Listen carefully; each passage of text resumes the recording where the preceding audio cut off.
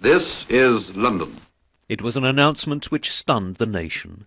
It is with the greatest sorrow that we make the following announcement. It was announced from Sandringham at 10:45 today, February the 6th, 1952, that the King, who retired to rest last night in his usual health, passed peacefully away in his sleep earlier this morning. Unknown to the British people and to members of his family, King George VI had been suffering from lung cancer.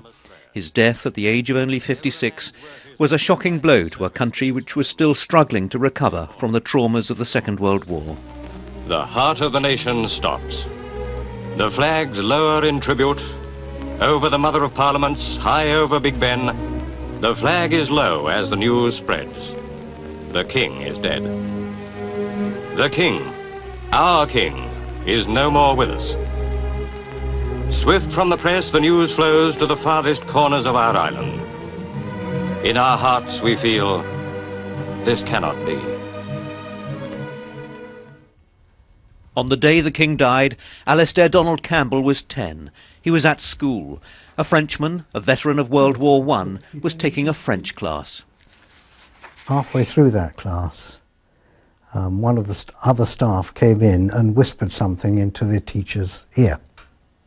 Suddenly we were conscious that this grown man sitting in front of us was crying, which for a child of our generation and in the 1950s, you didn't often see grown men, especially in public, expressing emotion of that kind.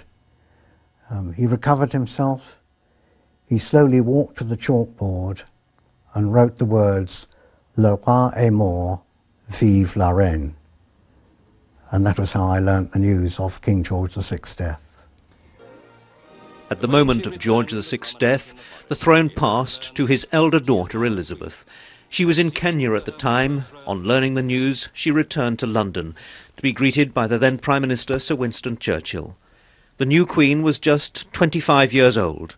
On her shoulders rested the country's hopes and expectations. One of the things we were conscious of was that the new Queen heralded, if you like, a new Elizabethan era, but that she was also very young for a monarch to succeed at that time. But despite her youth, the Queen accepted her destiny. At her accession and then at her coronation, she committed her life to the service of Britain and the other countries of which she is monarch.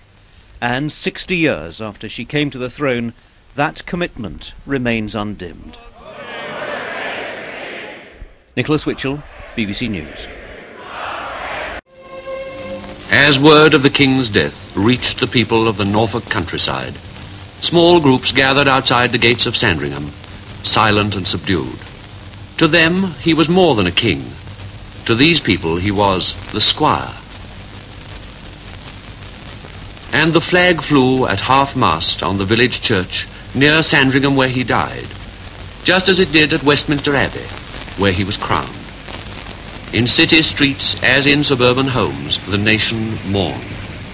Speaking for them all, the Prime Minister said that the news of the King's death struck a deep and solemn note in our lives, which, as it resounded far and wide, stilled the clatter and traffic of 20th century life in many lands, and made countless millions of human beings pause and look around them.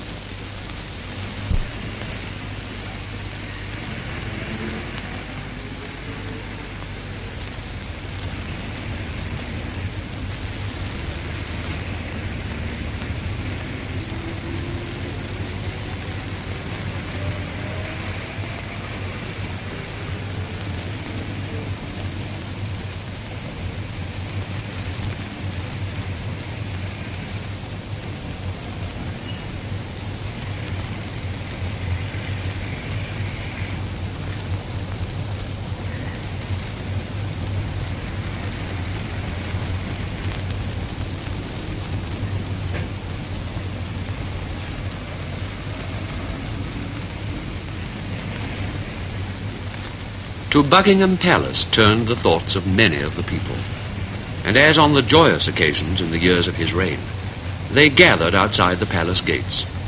But now they talked in hushed tones about their memories of King George VI. As in the capital, so throughout the realm. In Cardiff, flags flew at half-mast from the civic centre and on many other buildings in the city.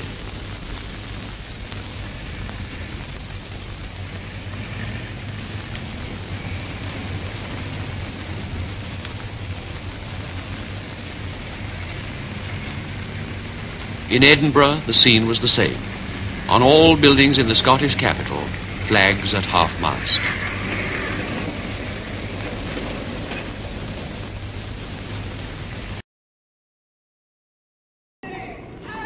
The roof of the coach opens of the landau, and now the Roy and Ulster King of Arms, Sir Gerald Wollaston, will rise to read the proclamation.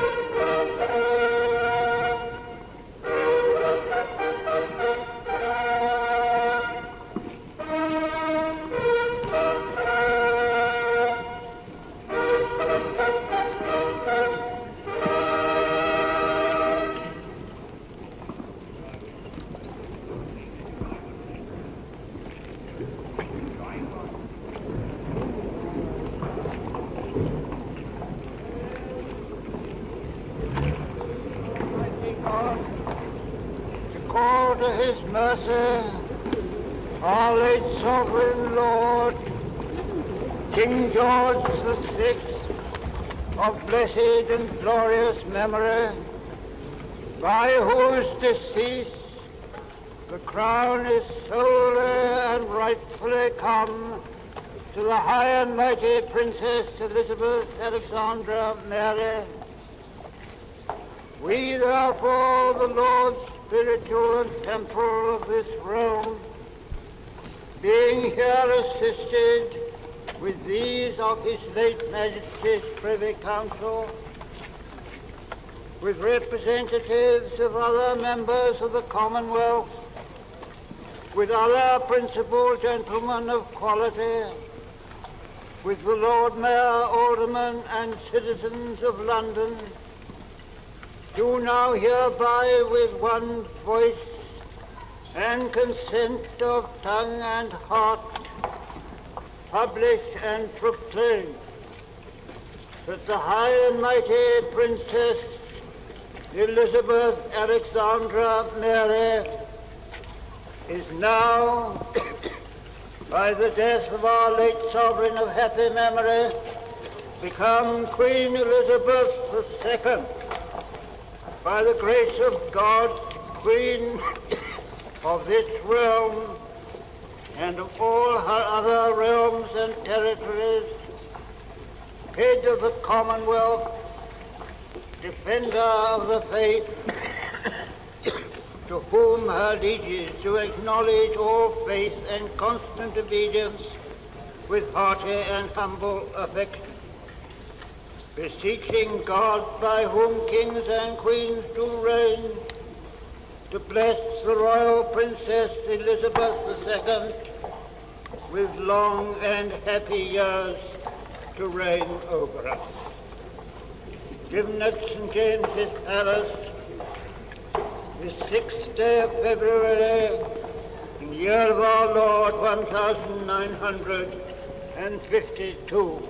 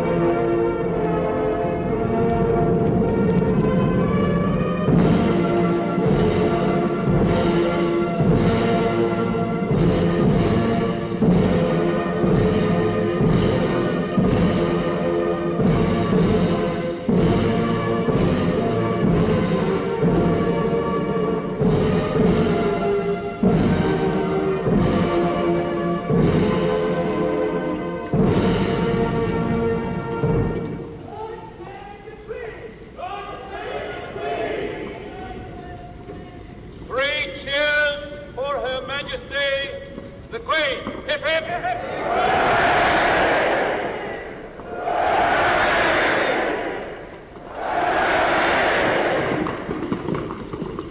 I must have come on the bus from school and seen people standing on the pavement in Kensington High Street, because I lived in Bayswater and I used to go to school in Chelsea.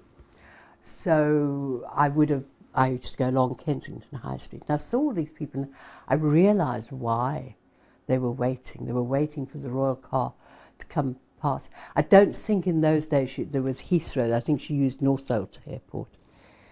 So I got off and I stood with them, and when she went past, it was really very solemn and very sad. Yes, there was silence, you know, people were very sad about it. And she came past and she sort of acknowledged the people at the side of the road, even in her, you know, grief. We noticed that the stewards were talking together, sort of whispering, and then our two teachers went over to them. They called them over, I think, and they said, they came back with very long faces and said, it's a very sad day, we're sorry to say that the King has died, so that we'll all be going back to school, and then you will probably be sent home. So we thought, oh, you know, we were quite sad, because being 13, we'd grown up with the King being the King and the Queen being the Queen Mother, as she became.